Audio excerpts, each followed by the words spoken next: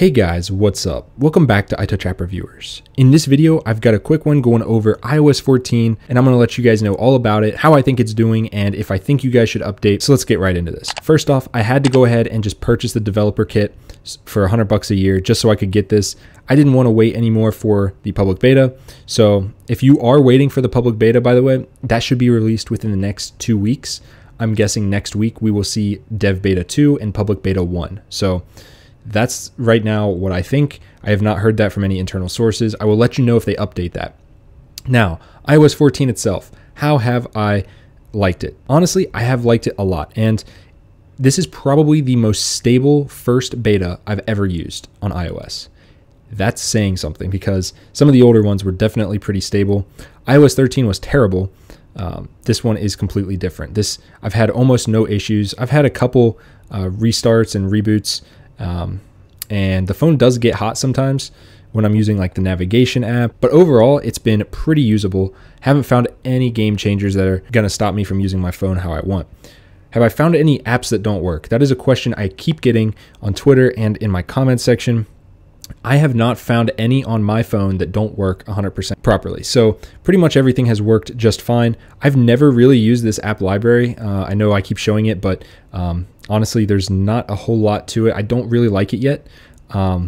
It's just, I don't know. It seems redundant that there's this swipe down here and then you can also just swipe down here. I don't know. It just seems weird. But let me quickly talk about the features that drew me to actually go ahead and pay $100 and get this. First off, I really like that they've updated iOS with a bunch of new security features. If you guys know me, you know I'm a security enthusiast, so seeing these features come to the iPhone is great. For example, at the top up here, if I were to enter like Snapchat, for example, you guys can see right now up at the top, there's a green LED. A little dot is indicating that it is the phone or some application is using my camera. And if I swipe down here, you guys can see it's Snapchat. But if I leave this app and I swipe down again, it's going to say Snapchat recently. So that lets me know that, hey, Snapchat was using my camera, and if there's some sketchy app that you've got on your phone that's using it, you'll now be able to find out. Another thing that I think is pretty cool is this new pop-up. It took me a while to find an app that I hadn't opened that is going to give this, but it basically lets you know if an app is trying to connect to other devices on the network. Now, in this case, this app obviously needs it, so I will say okay, and it will be able to find my LaMetric time.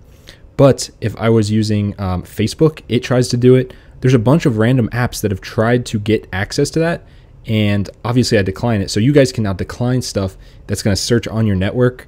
You definitely don't want Facebook doing that. I think YouTube tries to do it, and their excuse is that they want to be able to, Chromecast or cast your screen to like a TV.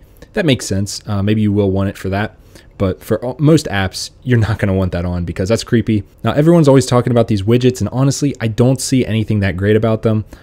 They are kind of lame. I actually had some on my home screen and took them off, if that lets you know anything. They just don't make sense yet. They just don't seem customizable enough. There's not enough useful information. If I want to see the weather, I just go into the weather app. Like, it's not that hard. Maybe I'll change my mind on this later, but these widgets are just not getting it done. They take up so much space. Like, if I just want this battery icon, it's going to take up an entire row or two. Like, come on. I don't want that. So that's something I don't like. There's another small glitch if you guys are on the fence of getting this or not. When notifications come in, you're in the middle of, let's just say you're playing Brawl Stars here, and a notification comes in. You're playing like this, right, with the joysticks and everything. Notification comes in. You try to swipe it up. When you do that, if you had your thumb on the screen and you were like moving around, typically you can do two at once. You can swipe up and keep playing. This will freeze up the whole screen and pretend as if your fingers are not on the screen. You'll not be able to play. So that screwed me up a bunch in this game. I'm sure it affects other games as well. Not a good look.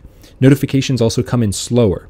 And I don't mean like late. I just mean when they come in and go out, the animation is just a little slower than it used to be. So that's something else I've noticed. Performance has been great. Battery life has been iffy. Some apps seem to use a lot, and I'm assuming they just need to be updated. But if I'm not using my phone that much or just, on a call, it honestly seems on some days actually a little better than iOS 13.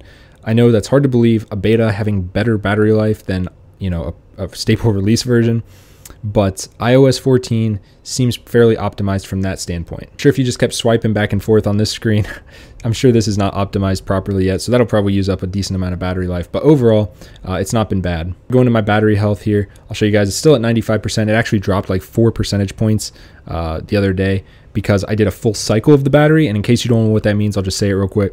Took the battery from 100% all the way down to like 1% until it got super laggy, and then charged it back up.